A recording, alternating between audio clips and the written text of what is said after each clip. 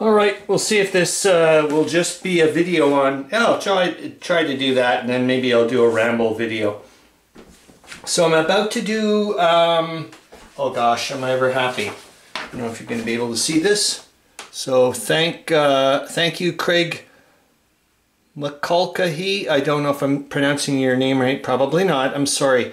But thank you very much, because I'm going to be using this. So what I have done...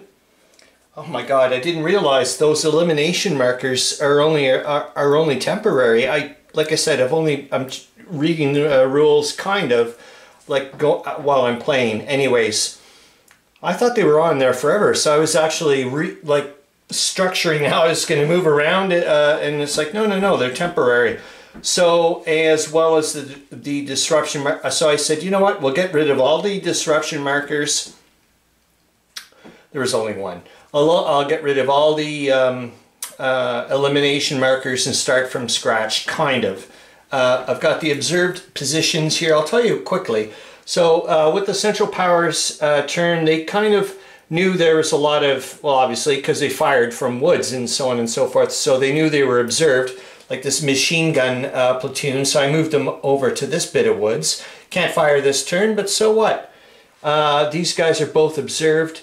They took out a ton of Japanese over here, and I know it's not a great idea, but I want to learn these types of rules. So I'm doing some interdicting fire with some dismounted cavalry up to this hex. They're going to try to, anybody who tries to get over this hex are going to get shot at.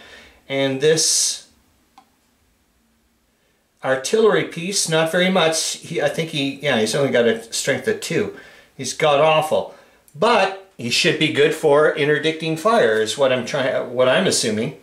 That's it. I know I'm about to get punched in the face. These guys, which you can't see because it's too far away for you, but I moved them sideways just to remind myself that they moved so much into these woods that the Central Powers vacated or were pushed, or Craig McCulcahy, damn it! I'm gonna have to learn how to say that right, because that's not very nice. Mentioned that remember, it doesn't mean they're all killed. It just means their combat effectiveness is reduced so much because it's at that scale. Yeah, it's not like combat scale when I was watching Dad vs. Son, where he could start doing a campaign with personalities and so on and so forth, which is, Anyway, so I'm doing also some interdicting fire, but there's the sweetheart. Because they're artillery, I think I can do 2 here with these dudes. So it's like, that's pretty nice. I also quickly went through the rules and realized that artillery can fire across, I think, I'll have to take a look again. Well, there's something about crests of hills or whatever, but I think I can fire over... I can do direct line of sight or something, as long as it's a clear path. Like normally, if I can see it, if there's intervening units, friendly or whatever, because I can see them, I can nail them. So that's interesting.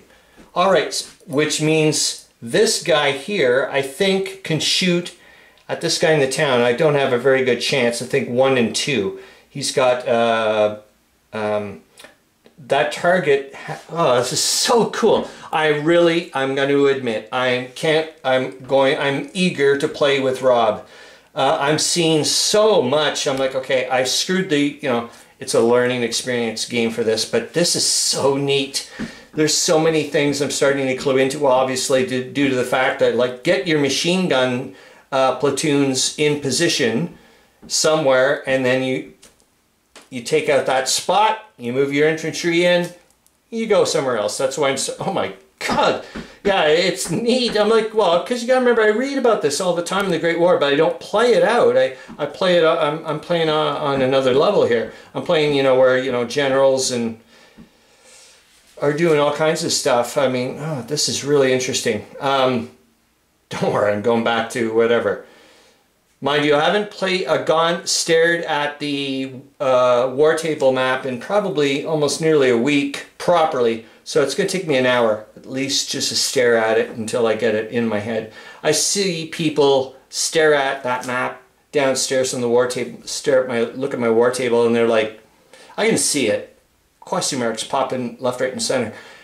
They don't know anything, and or you know, little, and I'm like, my God, it's gonna take me same way, man, about an hour just to start getting into properly focused. I'm listening to no, I said I wouldn't do that.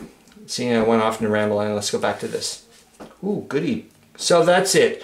I've moved as many units as I can. Well, I've moved everybody for the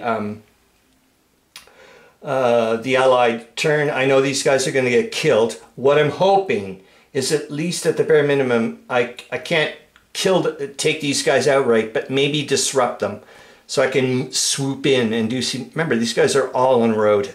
So maybe that's an idea. I moved the machine gun platoons apart. They were stuck here together, and then I moved one of the infantry up here. Well, 3 infantry up here. I know they're exposed, but you can't get everybody you can't shoot everybody at once, or you don't have enough people. We'll see how it goes. I'm learning.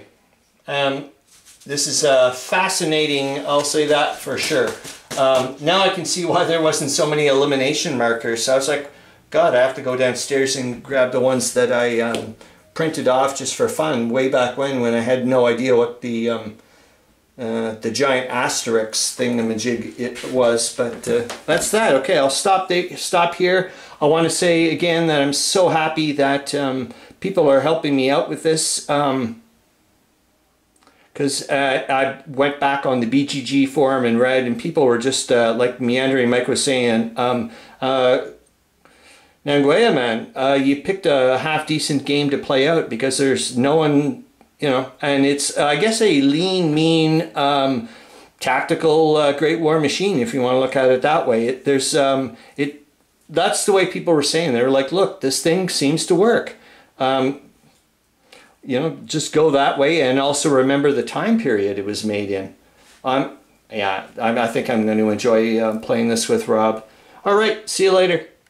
Hope you're having fun.